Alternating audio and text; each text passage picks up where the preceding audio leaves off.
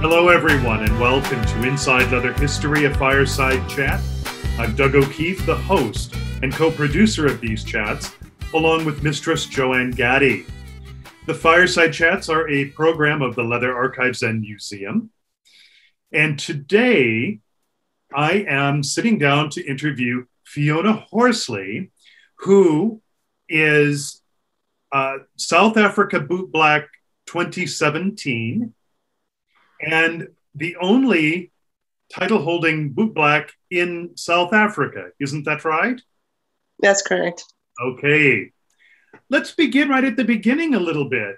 Tell me a little bit about your growing up, your family history, that kind of thing. Well, my family is very, very small. I grew up in Johannesburg. I've got an older sister. Growing up, I was very, very, very, very quiet. I mean, you think I am quiet. I think the last time you saw me, you probably thought, geez, she's quiet. But growing up, I was extremely quiet. I really kept myself maybe a little bit of a loner. I had a handful of friends, did what I had to do at school just to get by. I was very much into karate. I almost made a black belt. Then I moved on to horse riding and always doing something physical. Then I went on to music. So I was basically keeping myself busy with interests like that. Growing up with my karate belts, I used to tie them up and I used to climb trees using my karate belts. So I was very much a tomboy. So I think I've always been drawn more to the masculine side of things. So, that's basically how I was when I was younger. My gosh, what took you to Cape Town? Well, my brother nor my sister, they decided to move to Cape Town because he got transferred. And I thought, I don't want to be that family member that only goes to see family on special occasions, be it Christmas or Easter or whatever. I don't want to be that family member you only see every now and again. How did you discover that you liked the kinky community, or however you self-define on that? Well, it all started in 2012 where Yaku, the former chairman of SA Leather, decided to hold their own, like a Cape Town's version of Foursome. And he knew of my rainbow goodies because I sell Pride merchandise. And he obviously knew of me and he said, well, come be part of the event. So that was my eye-opener, like an introduction to the community as such. Because at the time, SA Leather was just a fresh and new because there was just, because before 2012, it was SA Leather Men. So he was trying to obviously do this event to introduce people, the broader community to leather and to kink. And so that was my introduction. I met a whole lot of leather men. I was like fascinated with their leather gear and their harnesses. And then I saw people getting pegs, the pegging, and with pegs on, clothing pegs on all over. And I observed some display of demonstrations. I thought that looks interesting because so I obviously investigated. I mean, I used Google because I didn't know of FetLife then. So I used Google. So I was curious. So I went to look and see what it was all about. And I was like, I'm interested because it looks something like I want to explore. And that's was my introduction to the leather and kink community. How do you identify in the community? Meaning, do you like boys or girls or are you? No, I'm lesbian. I'm gay. Tell us a little bit about coming out in that respect. Okay. Well, I was very young. I was 16. I was still in high school. I was infatuated with a couple of girls in high school. They were a couple of years ahead of me. And I realized, hang on, something's not right. I was fantasizing about being with women. And then by the time I got to 18, I was like having full-on fantasies about being sexually with women and not with boys. I'm going, oh my goodness, what's going on? I can't be like this. No. I didn't want to be like that because at the time, being gay in South Africa wasn't exactly accepted. I mean, gay marriage wasn't around then. So I didn't want to be that. So I denied myself. I said, no, I can't. No. I can't be gay. Because I knew, and there was another fellow classmate. She was in my class, and the girls in the class used to bully her and tease her the fact that they knew that she liked another girl. So I thought, I can't go through that bullying, that torment, but at the same time, deep down inside, I wanted to actually say to them, say to her, I'm on your side. We can stick together. I'll support you. But I couldn't because out of fear. So at 22, only then did I come out to my family. In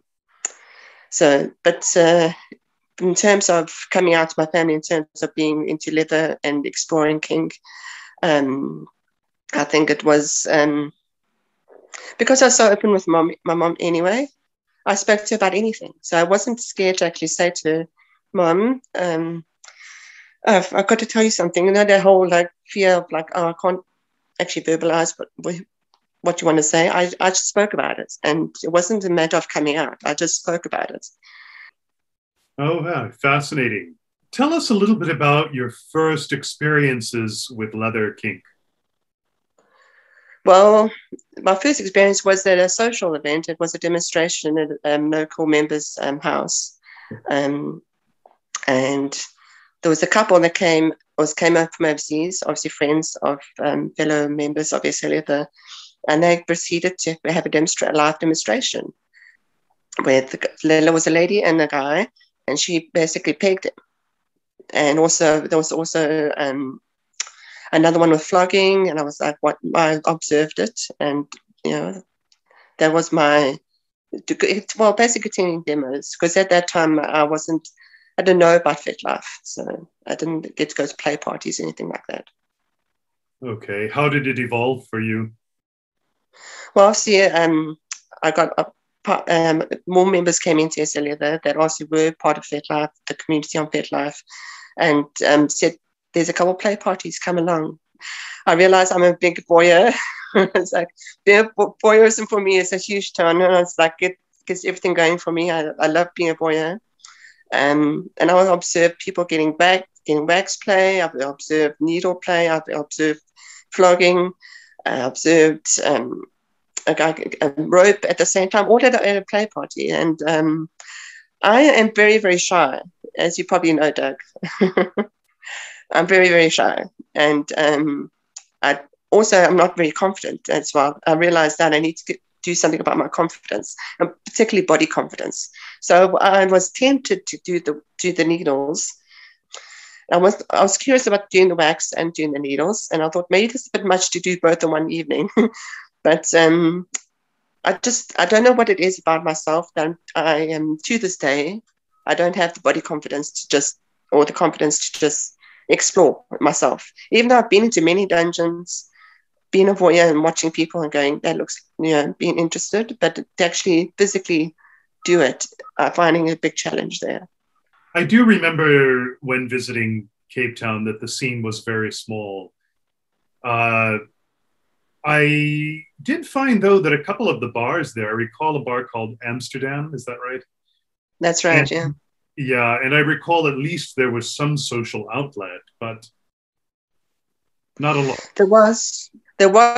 Amsterdam was there for the leather and kink community, but the big but is that it was strictly for men only. Oh. So if you were gender non-conforming, non-binary, trans, a woman, you weren't allowed in. And that was a big issue. Since then, I think it's closed down. So unfortunately, that's no longer. Tell us how you began to explore bootblacking.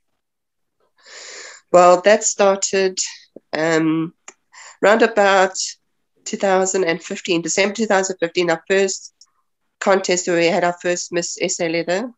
A whole bunch of some title holders from the US and Canada came over, and it was toward the end of the contest, the Sunday of the contest, and I noticed there was on the far end of the swimming pool there was Patty and Raymond and Yaku all talking in a little corner. I was like very curious now, what is going on here? Then they called me over.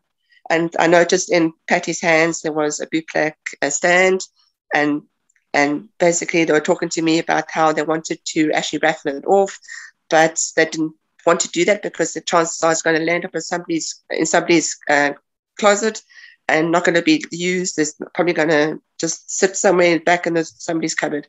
And they wanted to give somebody that they felt would actually do something with it. And funny enough, July 2014, where Leslie came over to South Africa Leslie Anderson to do shark cage diving, and she was very kind enough to do a bootblack workshop. And that's when I felt like, I don't know if you've experienced where everything's just stands still and you just transfix on one person from whatever they're saying, their hand movement, their body language, everything. I was watching Leslie like that. I was like totally spellbound. And now I said to Yaku that evening, I think I'm going to be your first bootblack that evening. So fast forward to that contest weekend, Patty's standing there with the arm around my shoulder, saying these amazing things. To this day, I can't remember a word. Oh my God. I often think back to that day, and I actually can't remember what Patty said to me, but I knew at the time it was just like a light bulbs were going off, the world was standing still again. It's like, this is it. This is what Your calling? My calling, into the leather community, my part where I, could be. And so they gave me this kit. It had some polish, a brush, some cloths, and then Patty put me in contact with Dara Bryant, and that February, I think it was, February, we had our first bootblack Skype chat, and that the rest is history, basically. So that's my introduction to bootblacking. I'm very fortunate. Leslie Anderson is family to me. Yeah. And I have seen her touch so many people and bring so many people into the bootblacking part of the community. It's beautiful. Yeah, it was really, really special. And I've been wanting to come back to the US and actually spend time with Leslie. I know the last time I was at IMSL, it was 2019. And I got to speak with Leslie briefly a couple of times, but not actually sit down and talk again. So I would love to get back to Chicago and actually spend some time with her. Tell us a little bit about how you began bootblacking on your own. On my own. Well, as I was having these Skype chats with Dara, and they were teaching me, things as I go along. I basically got a hold of some really old South African army boots, and using what Dara was teaching me and applying it to those boots, so that as I went along, I was practicing or learning on South African boots. And then after, when I got confident, then I said to Yaku, I want to do a workshop. And I did my first public bootblacking at a workshop for the SA leather community. That was about 6 months after my first Skype chat with Dara. Now, most bootblacks I know are very partial to specific products. Yes. Do you have specific products that you insist on using? Well, the thing is, in South Africa, we only basically have 2, maybe 3 brands to choose from. It's Kiwi, and we've got a brand called Nugget, the Lion. I don't even remember in South Africa they had Lion matches and stuff. But they now actually make shoe polish. And then there's another brand that I found on Instagram called Rhino. But they're very high in petroleum base. I don't know if you smell polish, where it's got a very high petroleum, almost like a petroleum gas smell to them, like petrol gas smell to them. Which I know is not exactly the best thing to have in a polish. But I was actually very much at the beginning, a whole bunch of bootblacks put together a kit for me and sent me a whole lot of Angelus and then I got my hands off of some Lincoln, and I fell in love with Angelus and Lincoln. So I don't really even look at South African brands anymore. I really like Angelus and Lincoln. So when I do bootblack, I obviously ask the person who I'm sitting for, or sitting for me, sorry, which brand they prefer between Lincoln and Angelus. But I really like Angelus. Now, I remember when I was there seeing your tech boot. Yes. And I remember being very impressed with that. Is that from the boots that you mentioned a few moments ago? No, there's a completely different pair of boots. They were actually brown South African Army boots, and I dyed them. My tech boot was completely different to what you experienced at IMSOR. I had a week to actually work on them, whereas IMSOR, you had half an hour. So I turned them from brown to black, and obviously tried to give them the best shine and get rid of all the nicks and scratches and stuff as best I could in that week. Now, how do you see your evolution from your first attempts at bootblacking to where you could do such quality work? How did that evolve? Well, it's a matter of confidence, I think. There's a matter of confidence in what I've been taught and actually applying it, and actually in confidence in it. I think it's the confidence factor. At the beginning, I was very unsure. What am I doing right? I wanted to make a good impression on Dara. I wanted to make sure that I'm doing things correctly. But I think Dara's got a very unique way of teaching that made me feel confident in myself, and got a lot of reassurance and a lot of, you can do this. And at the end, by the time I got to the contest, I was very confident in what my skill set was and actually applying it. For the international audience who may not know, would you please explain who Dara is? Dara Bryant is the International Miss Bootblack 2014. There has been very much, quite a lot involved in the International Miss Bootblack contests for a few years now. So there is very much a title holder, and she goes beyond. They go beyond being a title holder in terms of teaching and being involved in the community in terms of IMSOR, Baba. So yeah. Do you still, for example, Skype with people or get on Zoom like this in order to keep improving your skills? Well, I've done a few Skype chats with my fellow siblings from my title year, and we often have Skype chats where we bootblack and together online and show what we've done, and they show what they've done, and we like compare and swap note, like, what did you do there and how did you do that? And so we've actually, when I was last in the US, I was in Seattle for a while with Bo Black, who's one of my siblings, and we spent, I think, a good 5 or 7 days straight where we sat until 3:00 in the morning bootblacking, and I was learning things from Bo, and Bo was like, oh, how do you do that? So that's what I've done. That's why one of my purposes of actually coming back that year was to actually speak to as many bootblacks as I possibly can, and bootblack as much as I can, so that I can actually maintain my skill level as well as learn something new. Now, how has the community in South Africa received you as far as your work? Well, at the beginning, my workshops were well attended.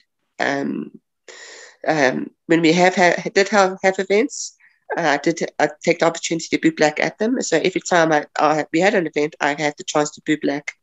I have offered to them to say, if you have a vest or a pair of pants or boots or whatever, you know where to contact me. So I have kept that channel of communication open in terms of saying I'm here to bootblack. That's wonderful to hear. I notice in Europe sometimes there's a bit of a disconnect. So I think some people are a little bit like, this is my leather, do I trust you? I don't know. But I try to tell them or reassure them, look, I know what I'm doing. You can watch me do it if you like right now in front of you. If you don't want me to take it home with me, So yeah, I try to keep as honest and open communication with the people that I was in contact with at the time.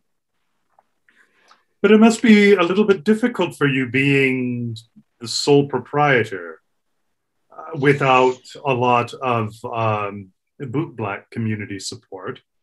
Yeah, it is, because, like I say, I'm the first. So it was my responsibility to teach somebody how to bootblack and get them involved, and then to get a third person involved, and developing a chain of people to actually have a community in South Africa. Because at the moment, it's not a culture in South Africa to go and have your boots to be shoe shined. It's not like at the airports in America. Literally every airport I went to, there was like a few bootblacks doing, or shoe shiners doing their thing. Where in South Africa, there's no culture of bootblacking or shoe shining. So it is very difficult to actually try and educate people to let them know what it is, in terms of, yes, the shoe shining make things look pretty and shiny and stuff, but there's also the leather and the kink side to it as well. So to try and educate people to know what it is, and for them to actually go, oh, okay, maybe I should actually, get involved. It's very difficult. I found it very, very difficult, especially when our community here is very, very small. And I actually said to Una, who is the second Miss SA Leather, I said to her, maybe we should contact the organizers of the play parties and actually say, can I have my stand there to actually try and catch somebody's eye, Do you think that it may pick up at some point? I hope. Yeah, I've tried so hard, Doug. It's like, am I wasting my time kind of feeling? But I feel so passionate about it because it felt like family, it felt community, which I wanted and needed. I felt at home. I had fellow leather people around back talk about certain things, and and it's not there anymore. So it's very frustrating when there's no communication, and that's what I find extremely frustrating. The circumstances here in North America are so different from that. Well, I find it so open and more open and more there. You've got, like in Seattle, you've got the cuff and it's right there. It's not some corner bar, someone hiding somewhere. It's there. The community's there. Whereas it's very much underground. And I think maybe I was actually thinking about it before we started this chat. Is that I think people in South Africa are afraid to actually let other people know that they are into BDSM or kink or some sort of fetish, because it might affect their work life, or their family members don't know, and then they find out, and then they've got to deal with that. So I think lots of people keep it quiet and keep it, not seen, and it makes me sad because it's like, how do you actually attract people when they're scared? It's yeah. Yes. How do you feel things may open up again after COVID restrictions end, or do you? I think the play parties will also start up again. And I think lots of people will still be nervous, but I think there will be some people that will, once everybody's vaccinated, things will pick up again, I think. How attended are these play parties? Is there a good crowd? The last one I went to, there must be at least 30, 40 people. Oh, okay. Yeah, there was a lot of people. I'm right. There was about 30 or 40 people and spread out throughout this house. I mean, they converted their garage into a playroom. They converted their bra area into a playroom. The swimming pool was open, so you could, it was just in somebody's house, and it was great because there was like 40 people. The house was full of people. It was like a social area, people doing rope, and it was fun. The other one is also attracts at least 30 people at a time. I think they're also restricted so that everybody's not on top of each other, so they've got space. So yeah, I think it averages around by 30 to 40 people at a time. So for the international audience, would you please explain a braai? Although I know it, other people. A braai is basically a barbecue. So it's the Afrikaans word for braai is for barbecue is braai. Okay. Yeah, I think some people would not know this. Well, the full word is braai vleis, which is, but it's everybody shortens it to braai.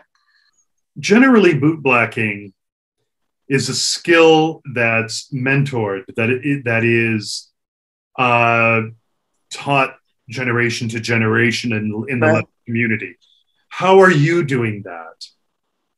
Well, I started teaching, I think, somehow it fizzled out, unfortunately. I would think it would be completely sad if the South African bootblacking stopped with you. Yeah, no, that's the sad part, because I spent 2 years of Skype chats with Dara Bryant. Yeah. And I learned so much from Dara, and I'm eternally grateful to Dara. I really am. And I really don't want my skill level to drop either. And I would love for things to bloom again, because bootblacking is such a nice way, a different way to connect with somebody when they sit for you.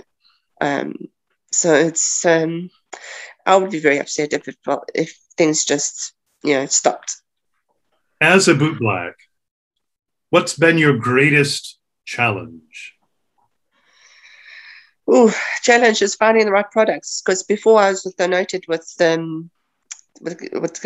stuff to find the right length. Bootlaces was an issue. The simple thing is bootlaces. I mean, really, finding different color polishes is a mission in South Africa. I mean, you get tan, brown, and black. I mean, in the US, you've got oxblood and cordovan and blue and red, and it's like it's not fair. I mean, you've got access to different dyes, different color dyes, different equipment, and South Africa's it's like trying to find a needle in a haystack. It's just that was my biggest frustration at the beginning, and thank goodness, like I said at the beginning of the chat, for other bootblacks that donated to me, because if I didn't have those tools, I don't know how I would have actually been able to have the confidence enough to actually say, I'm going to go and compete for International Miss Bootblack when I don't have the tools. I mean, the right tools and the right, polishers and brushes, and even a brush. It was trying to find the right brushes, because in South Africa, the stuff that you find in markets is basically not horsehair brushes, but these horrible, almost like plasticky kind of bristles that will obviously not be suited to bootblacking. It's not freely available. That was one of my first biggest frustrations. Where do you see yourself in 5 to 10 years? Hopefully living in the US, to be honest. We've still got, after 4 years since we competed, our sibling group is still very much connected. Last time I was in the US, I spent 6 weeks in the US, and I went from Seattle to Portland to Los Angeles to Colorado Leatherfest, and be able to be black there and make so many connections with other people. And so me and Bo in particular are very, very close, and Bo's just moved to New Orleans, and I want to try and follow and go and move in to immigrate. I don't know how long. It's probably going to take a while to get there, but I want to see myself in the US with the community that I miss, and living a new life, basically. From my perspective, I think that you're sort of a salmon trying to go upstream with being sort of a sole proprietor in South Africa. Right. I think that how do you keep from burning out with that situation? I just persevere. I just, okay, not working, and not to try and get myself worked up or angry or upset. I just step back for a while, and then I pick up again. I'm not, like I said, I'm very much a fighter in terms of something that I believe in, I want to be part of, and feel passionate about. I will pursue it continuously. So it's not, I won't back down. I know I won't go back out. I'm going to pursue and try and make it work, and try and get my confidence up to get out there and do something, not be so shy about myself, and actually just go ahead and make it happen. That's amazing, truly. You know, Fiona, I absolutely hope that your efforts in South Africa are going to bring more community forward. The South African community was so beautiful when I had the chance to visit. I hope we will see that begin to come back after the COVID restrictions. I hope so too, Doug. I really do. Yeah, so... Well, Fiona, thank you very much for participating in Inside Leather History of Fireside Chat. Pleasure seeing you again.